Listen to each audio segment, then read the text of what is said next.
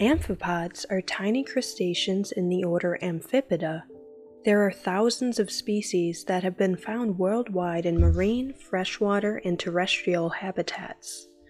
Some species live in caves. Most amphipods are marine. They inhabit almost every marine ecosystem, from beaches to the deepest parts of the ocean. They have been found in waters with twice the salinity of the ocean. One group, called landhoppers, are fully terrestrial.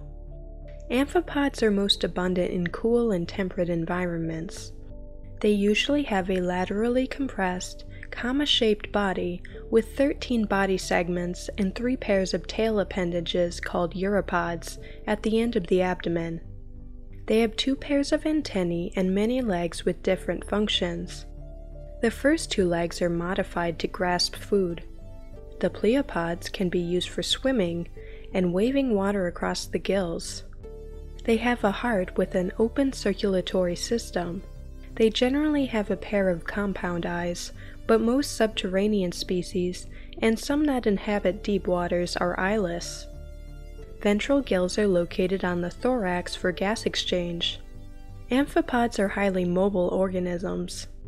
They may scuttle, skip, or swim to escape predators.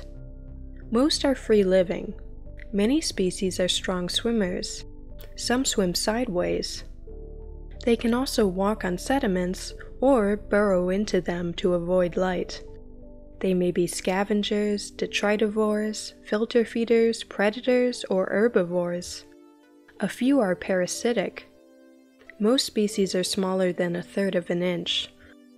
Although a few species in the deep sea can be giants, like the supergiant amphipod, reaching over 13 inches long. Amphipods may feed on things like algae, detritus, small crustaceans, and small insects.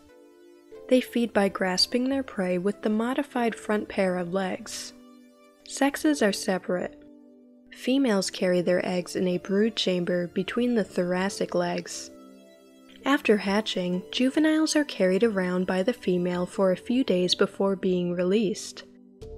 Young undergo direct development with no independent larval dispersal stage. Young look like small versions of adults. Juveniles reach maturity after several molts, without any metamorphosis. As a female ages, the number of eggs that she lays after each molt increases. Some amphipods have been observed to live through 13 molts.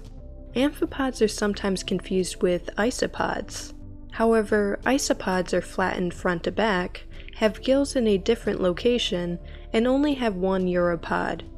Amphipods are important in the diets of some fish, and often serve as intermediate hosts of parasites. Animals like sponges, sea urchins, and anemones often provide suitable habitat for amphipods. Some amphipods associate with pelagic salps and jellyfish. Some even construct their own homes using amphipod silk from leg glands to bind sediment or algae together. For more marine facts, click the subscribe button.